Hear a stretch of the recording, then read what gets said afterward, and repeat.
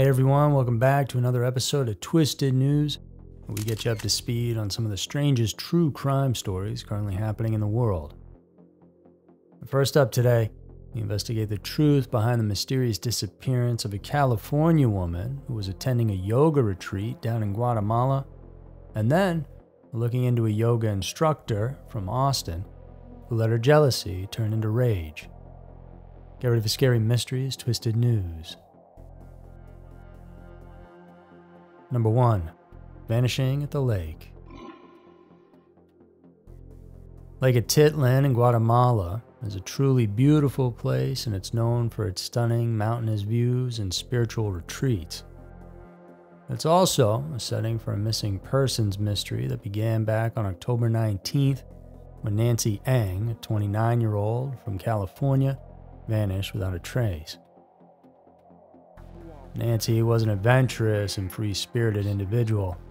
With the serene and isolated environment of Lake Atitlan, it was the perfect setting for a yoga retreat which Nancy was attending along with a group of other like-minded individuals. On that Thursday in October, Nancy decided to go out kayaking on the lake, joining other participants from the retreat. The water was calm that day, the weather perfect, but something went terribly wrong. Nancy just disappeared, and the subsequent weeks saw a frenzy of search efforts and investigations. They tried to find the young woman and piece together exactly what happened. Was it possible that she had somehow got lost on the open waters and had an accident, or was there something more sinister that occurred? That's what investigators were trying to figure out, and the more they dug, the bigger this mystery became. As the days passed, the truth behind Nancy's disappearance deepened. Her family, distraught and desperate for answers, hired private search teams, but their search was hampered by silence and rumors. Key witnesses were uncommunicative for some reason, and there were whispers that some had even left the country without informing the authorities. But recently, amidst the chaos and confusion of this case, a crucial witness has finally come forward. Through her attorney, G. Christopher Gardner, a woman believed to be the last person to see Nancy alive broke her silence. This witness, identified as Ms. Blazik, had been a subject to speculation and rumor, with many accusing her of withholding information. However, her attorney's statement painted a different picture. Gardner explained that Nancy and Ms. Blazik had met by chance on the lake, striking up a conversation. The attorney then described a fateful decision. Nancy wanted to swim in the lake despite Ms. Blazik's warnings about the strong current. Nancy, it seems, was undeterred. The last moments, as recounted by Ms. Blazik through her lawyer, were harrowing. Nancy entered the water, inadvertently pushing her kayak away. Ms. Blazik attempted a rescue, trying to return the kayak to Nancy, but in a tragic turn, when Ms. Blazik looked back after retrieving the kayak, Nancy was simply gone. But Lake Atitlan is generally considered a safe place to swim, with the biggest concern being pollution, but that's really only if you're close to the shores near the larger towns. On top of that, Nancy was physically fit and a decent swimmer. So, why wouldn't this witness come forward sooner if in fact Nancy accidentally drowned? Well, apparently she did. According to her attorney, Ms. Blazik immediately sought help and a distress call was sent out. And contrary to rumors, she did cooperate with the authorities and even offered suggestions on where to search for Nancy, although she was unfamiliar with the area, so she couldn't pinpoint an exact location. The Guatemalan prosecutor's office confirmed speaking to a witness who recounted a similar story, Nancy swimming in the lake and then drowning. However, it remained unclear if this was indeed Ms. Blazik. Meanwhile, Nancy's family expressed frustration over Ms. Blazik's delayed public statement. They had reached out to her multiple times during their private search efforts, but received no response. Gardner explained that his client was traumatized by the incident and needed time to process what had happened. The serene waters of Lake Titlin hold a dark reputation for drownings, a fact mentioned by Ms. Blazek's attorney.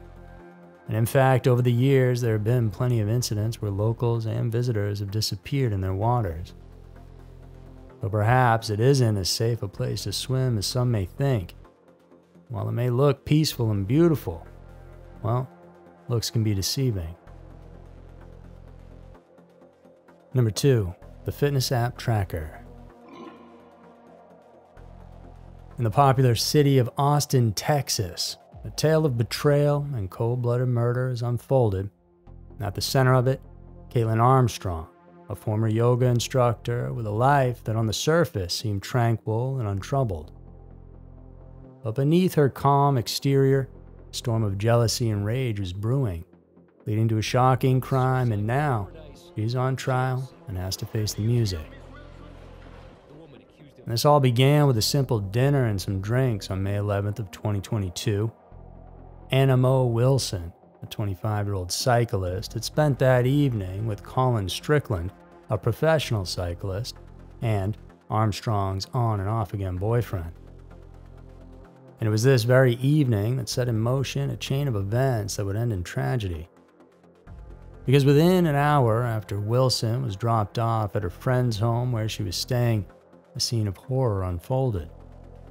Caitlin, whose house it was, came home to find Wilson suffering from 3 fatal gunshot wounds, her life slipping away in a pool of blood. The prosecution painted a chilling picture of the events that led to Wilson's murder. Assistant DA Ricky Jones, during the closing arguments of the trial, alleged that Armstrong, consumed by jealousy, tracked Wilson using a fitness app and monitored her on social media so she knew where she was at all times. In other words, this wasn't a spur-of-the-moment act of rage, but a calculated and premeditated murder driven by an obsession that she was to be the only one who could be with Colin. The evidence against Armstrong was damning. Not only did she allegedly track Wilson's movements, but a friend also testified that Armstrong had once ominously stated, "I would kill her," when discussing the possibility of Strickland dating someone else. This statement, now echoed hauntingly in the courtroom, painted a picture of a woman pushed over the edge by jealousy.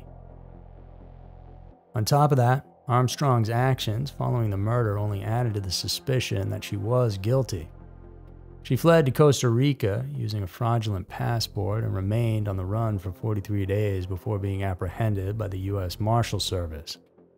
This escape attempt, combined with a recent incident where she allegedly tried to evade police capture after a doctor's appointment, which was all caught on tape as well, bolstered the prosecution's narrative of a guilty conscience trying to avoid the inevitable. As the trial neared its conclusion, the gravity of the situation was palpable.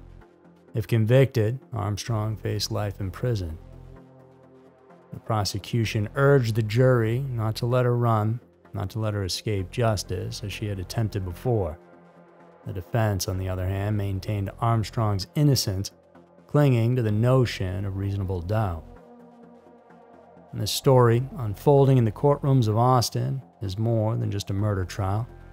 It's a showcase of how deeply hidden emotions in a person can lead to devastating consequences. As the jury deliberates, the question remains, will true justice be served in this case that has captured the nation's attention? Only time will tell. So there were 2 of the most mysterious and jealous news stories that we have for you guys today. If you enjoyed it, please subscribe so we can reach you with more content.